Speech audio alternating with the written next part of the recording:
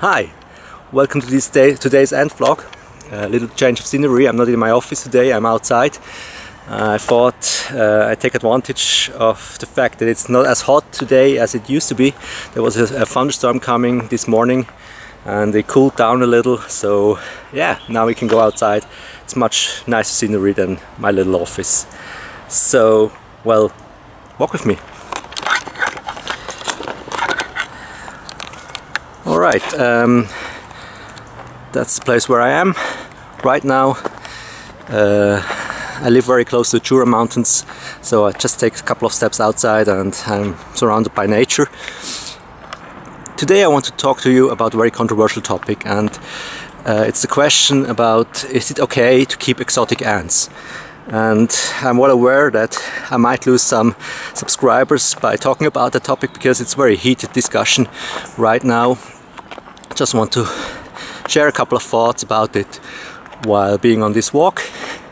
Yeah, I need to talk about other YouTubers for a moment, especially one. There's one YouTuber, it's called Ants Canada. He's probably the most popular, no, it's not probably, he's surely the most popular ant keeper. He has almost 3 million subscribers at the time I make this video. And I'm extremely thankful for what he does, because he made ant keeping extremely popular. A lot of ant keepers nowadays are ant keepers because of him. Got interested in the hobby because of him, so he's doing a great service to the ant keeping community.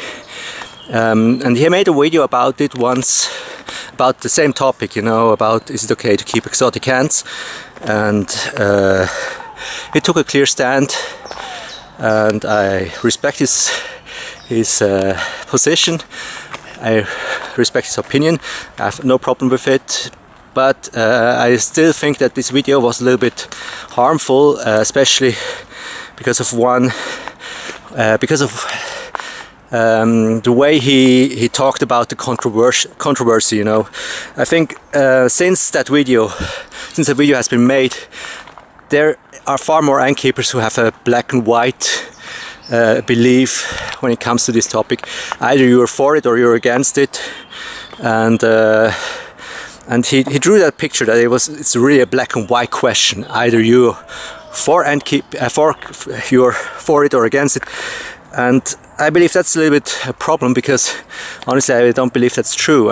But what we see in the ant keeping community right now, because a lot of ant keepers nowadays are actually ant keepers because of the video he made.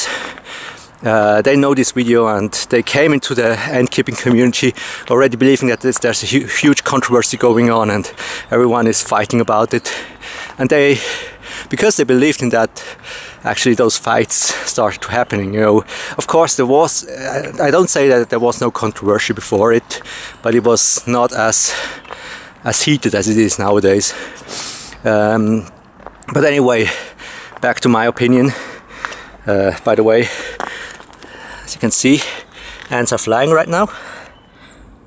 There's a queen. As you can see,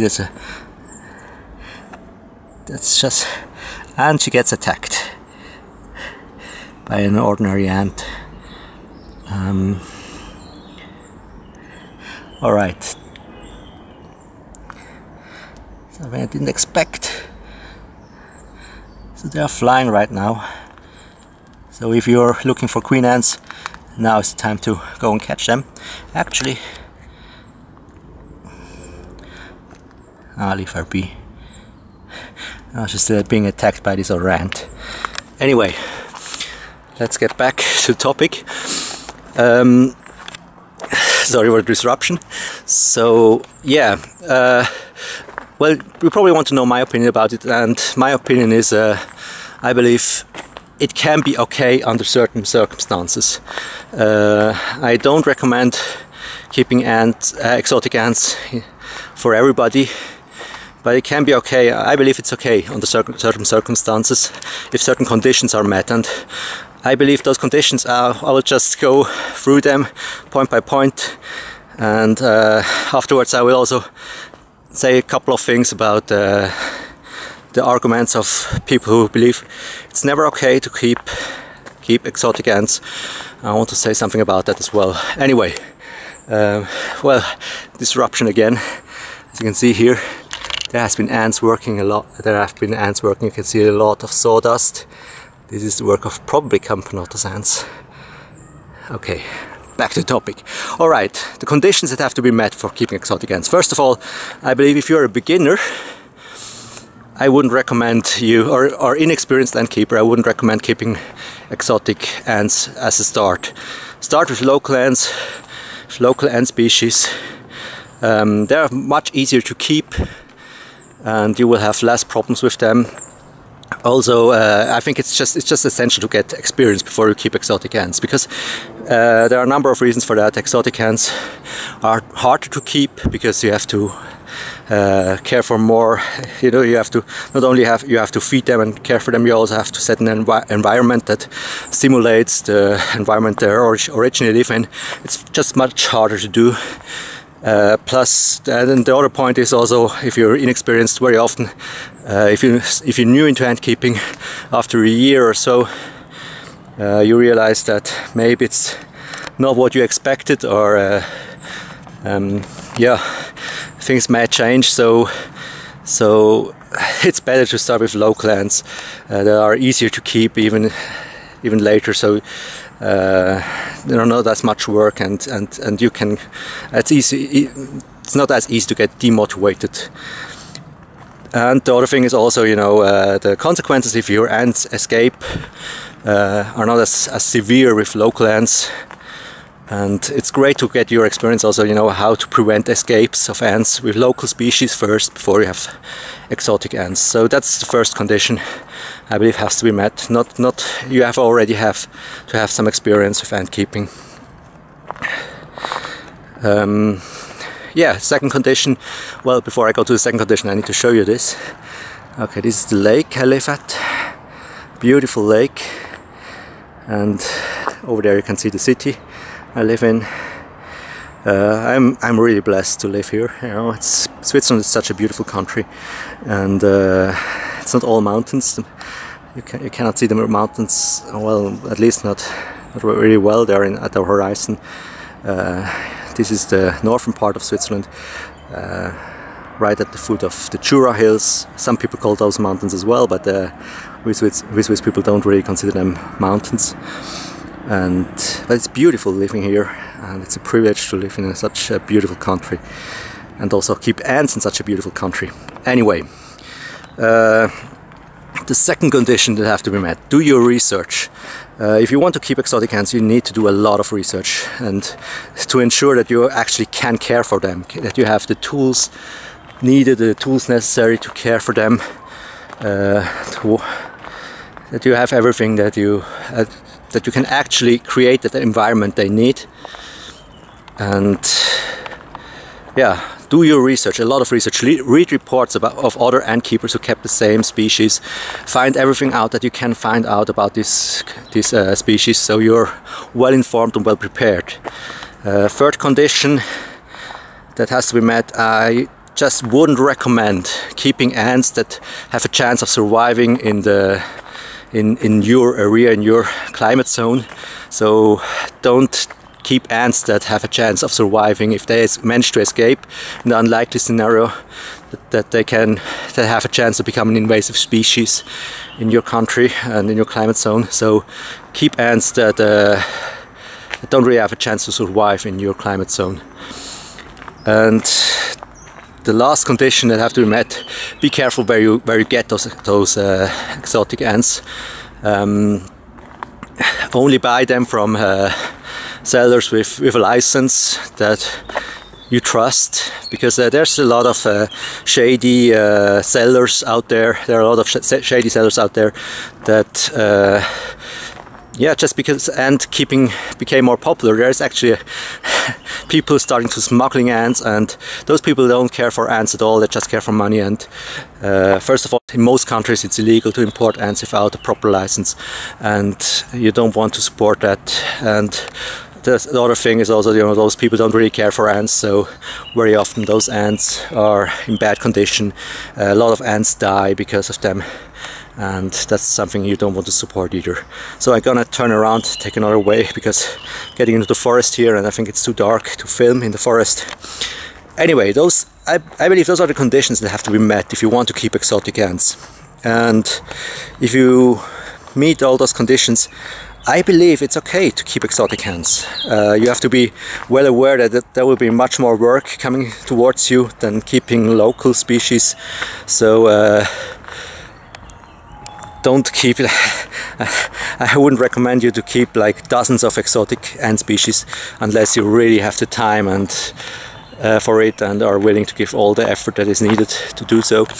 I personally, I do have one colony of exotic ants. I have a colony of Attes extens, leafcutter ants, but all the other colonies I have are local species. There are actually ants queens that I caught myself on nuptial flights. So,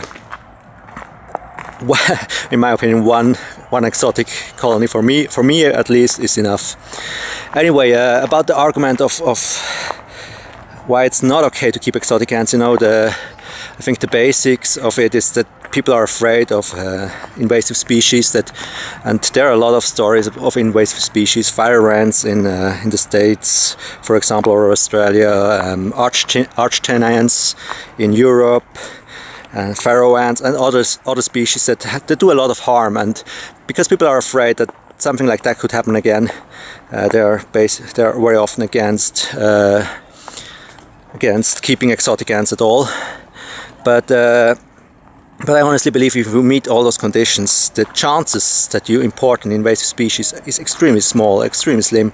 And the thing is, for example, if you live in a temperate climate zone like I do in Switzerland or something or a country like that, and you eat exotic fruits like bananas or oranges or something like that, you probably have imported invasive species already. I'm not saying that as an excuse, but the chances that you import invasive species, or if you import exotic insects, is just huge.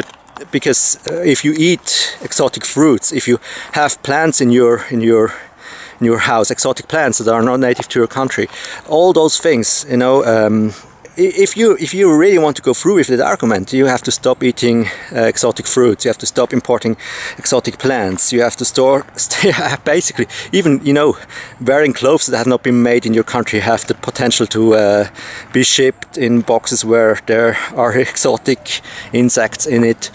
And those are not in a controlled environment. So if an exotic animal gets imported in a box filled with bananas, nobody's making sure they can't escape, so to me, honestly, it seems a little bit hypocritical if you say don't keep exotic animals, but at the same time you eat bananas in a country where you don't have any bananas. I'm well aware that people who are very have a very strong opinion on this will probably not let that argument go through. But I think one of the big problems we have right now is that heated discussion, because of that heated discussion, because of that fights and so on, people don't really think about it, what conditions have to be met to keep exotic ants. They just think either I'm for it or I'm against it, and if I'm for it, then it's okay, I just buy them. I don't think about the consequences, and I believe there are consequences. Alright, I stopped talking for a moment because there were people coming towards me, and it's always a bit awkward if I just talk to myself. So I'm back, and what I want to say, actually to finish the whole discussion is what I believe the big problem with the whole controversy is the controversy itself, because people are so much believe so much that there's just a black and white solution. There's just either you're for it or you're against it. There's no real discussion going on anymore, or anytime there's a discussion going on, it's heated. People don't talk about what conditions have to be met to keep exotic ants. They just talk about if it's okay or if it's not okay, and it also tears the ant keeping community apart, and I don't think that's a good thing. So yeah, my opinion is that there's a middle way. I believe, honestly, I wouldn't say it's just okay to keep exotic ants for anybody. I wouldn't say that it's not okay to keep exotic ants. I just believe that there have to be certain conditions have to be met to keep them. Anyway, I hope you are not offended by my opinion, and yeah, that's it for now. If you liked the video, give a like. If you don't like it, give a dislike. Probably there will be some dislikes on this video. Yeah, if you want to see more videos like this, please subscribe. And I hope you didn't get seasick from this video, because I didn't have the gimbal with me. Just carried the camera around. And yeah, with this beautiful view we have here right now, I finished that video. You can see the lake again. Yeah, again, amazing. You know, there are people coming from all over the world for holidays to my country, to also to this place, and I have the privilege to live here. The city is called Biel. It's the lake of Biel, yeah, and it's beautiful. The sun has set maybe an hour ago or something like that, half an hour ago, behind those hills. It's just beautiful place to live, and there are a lot of ants as well. So yeah, see you around.